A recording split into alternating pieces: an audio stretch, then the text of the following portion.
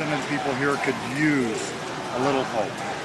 We're one of those hopes. We're hoping that people can pay attention to a sustainable economy that we can get on today.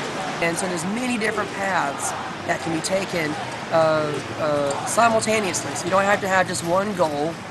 I would like this to come out of this, is that we learn to love each other, we learn to take care of each other, we learn to work together, and we learn to express our individuality. And I help cook food and prepare food and organize the tents and all that. And actually, as a fact, we are the best kitchen of all occupations that just came in today, I think. This is a perfect example of true democracy.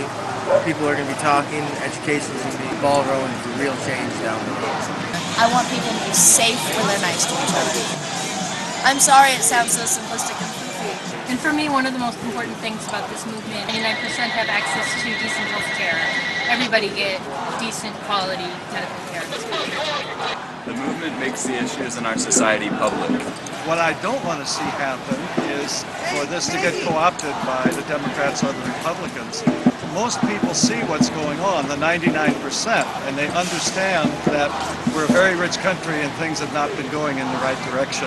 But what I'd like to see next is I'd like people to hang on and let the basic message of the 99% sink in and not get co-opted by anybody else's message.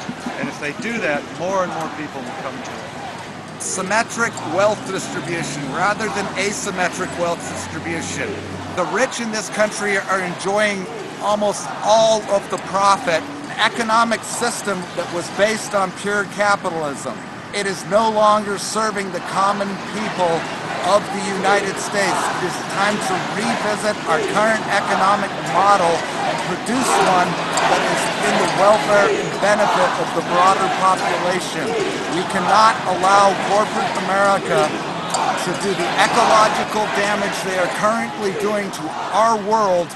Every day I work, I see people who can't afford their housing, their education, let alone their health care. I see people dying and sick, waiting to come into the hospital. I want to see free health care for all. I don't think that anything will happen within a reasonable time frame because we'll be subjected to the process that has failed over and over again, the level of corruption.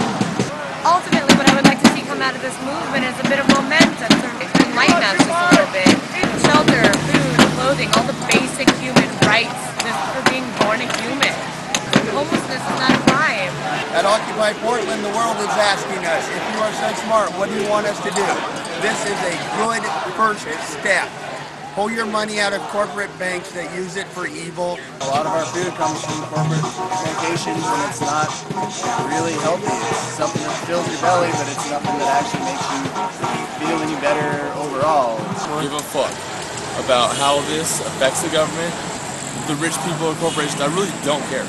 Because here's my beliefs. I believe in complete abolishment of all government, of all politics, and of all corporations. I believe in abolishment of the police and abolishment of the army. I believe in state militia and people elected by the people to lead council in our state capital and in our outlying counties. I want to see Americans participating in their democracy and educating themselves. Capitalism is pretty dangerous without regulation because it's not democratic. It's controlled by the few, and the masses are kind of stuck with whatever the few want to give them. So on a little scratch, and you're supposed to be satisfied.